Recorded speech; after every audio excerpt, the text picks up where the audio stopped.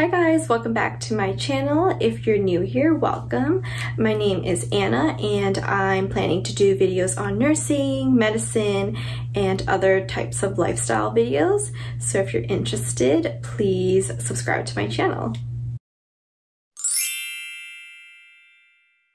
In today's video, as you guys can tell from the title, I will be unboxing the MacBook Pro 2019.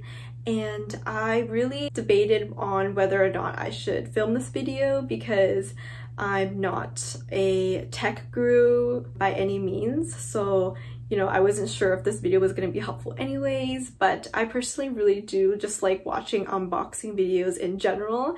And I don't know, maybe my elementary knowledge on laptops and Mac products can help you guys out. But for reference, I was mainly looking for a laptop where I could edit my videos and a laptop where I can just do basic surfing activities and to take notes on. And so that's what I was looking for. And if you guys are looking for a laptop like that as well, then I would highly recommend either a MacBook Air or a MacBook Pro.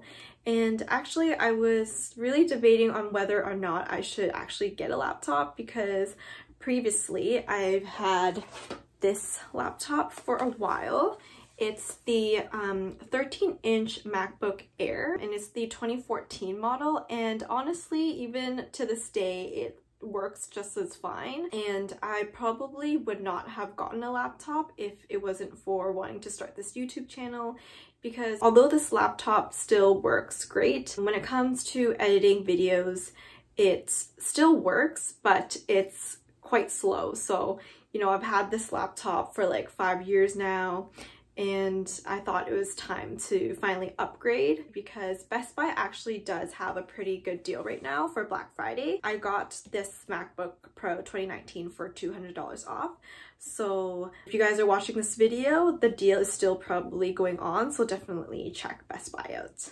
Also, I did want to add that this time I was debating on whether or not I should get the MacBook Air or the MacBook Pro. And normally I would probably go for the MacBook Air just because I don't really need my laptop to do a lot. When I was in nursing school, my MacBook Air served me really well just because it was really light and I was able to do all my school stuff on it, and it was just very convenient. But now that I'm doing videos, I just thought I'd bite the bullet and get the MacBook Pro just because it's stronger. And for those of you out there who are also thinking of editing videos, I'd also highly recommend getting the MacBook Pro just because when you edit, it's a very intensive task, and so you need a stronger system.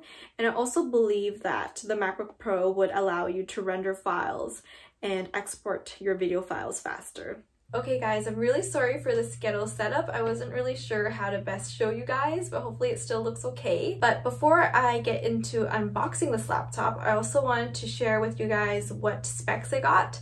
So I got the MacBook Pro 2019 and it has the touch bar, and I also got the 256 gigabytes, and I'm really happy that I did because with my other laptop I also got 256 and it's pretty much almost full now, so I feel like the 256 gigabytes would really benefit, especially if I'm filming videos.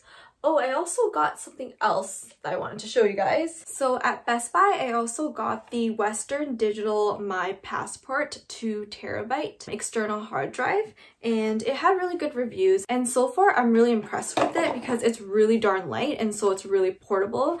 And although I got the 256 gigabyte storage on my laptop, I know that this will be really helpful for those big video files, especially if you're a YouTuber, you probably know what I mean. But even if you're looking for more storage space, then this is a good buy, so get it while it's on sale. It's on sale for $80 right now at Best Buy. Okay, so some other specs is that this laptop is 13-inch. I had 13-inch for my other laptop and I found that it was perfect. I really just want a light laptop, so 13-inch should be good for me. And it's also 1.4 gigahertz and it has 8 gigabytes of memory. I also got it in the space gray color, and originally I wanted to get the silver just because I do like the look of the silver. This is my old laptop in silver, but I saw the space gray in person and it just looked really gorgeous and I just wanted to change, so we'll see, we'll do a comparison. Okay, enough of me talking now. Let's get to opening it. So let's see how we do this. So there's a tab here that I pull, I believe. Ooh, that's so nice. I love watching these videos and hearing like the sound of people opening their packages. Just so satisfying. Sorry, I'm lame. Okay. Woo! Oh my gosh. Woo. Roll up my sleeves. Okay. Let's do it. Okay. I think I'll come out of the box.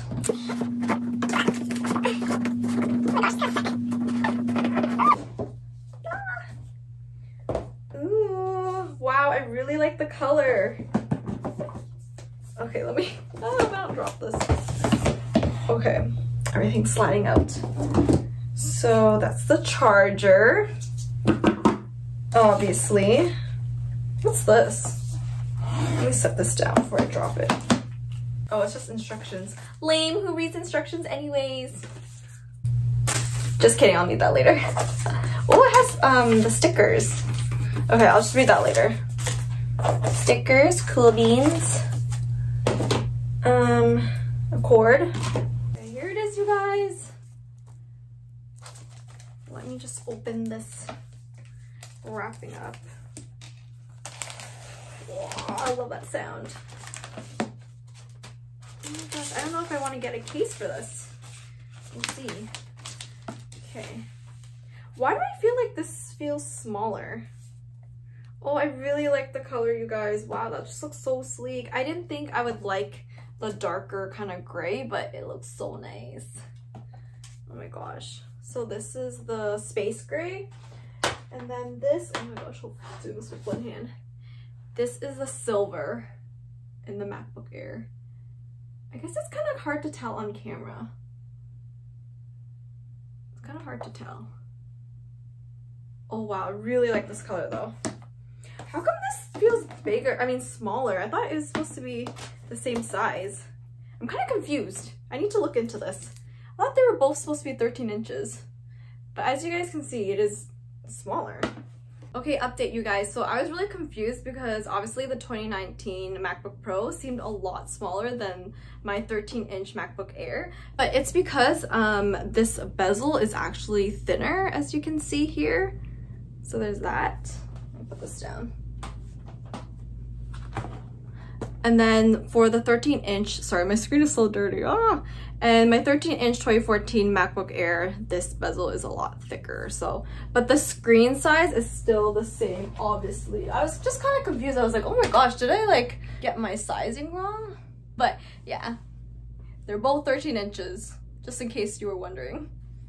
Another thing that I want to compare between my old 2014 MacBook Air and the 2019 MacBook Pro is the weight, because I'm a weakling and so I really need to look for laptops that are light, especially because books can add up in your backpack. So I remember at the time the MacBook Air, this is 3 pounds and it's really, really light and I really like it. It's very portable. And I was really surprised to find out that the 13-inch MacBook Pro is actually also 3 pounds, because I know that the MacBook Pro is supposed to be stronger, and so it's really awesome that they were able to, you know, still make it so light. So I don't know, it does feel, I mean, it feels pretty similar. Yeah. I just love this color though, you guys. So nice. And then let's open this up. Wow, this is so sleek. Oh my gosh, it turned on. It's so nice.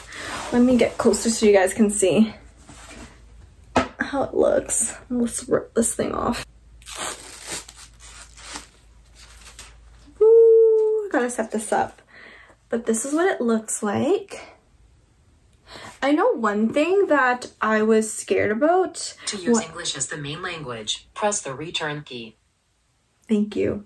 I will plan to do English. Anyways, I know one thing that I was really scared about when I was doing research on the MacBook Pro 2019 was people were complaining that the keyboard was faulty. People would say that dust and crumbs would get stuck underneath and that would cause the keys to get stuck. I know that Apple changed the keyboard and they made it into this thing called the butterfly keys. I think it's supposed to make it really sleek and thin, and so hopefully that's not an issue. But I was reading online and people were saying that if something does happen to your keyboard, then Apple would gladly just replace the keyboard for you for free, and so that's really comforting to know. But I don't know, let's see the difference between the keyboard.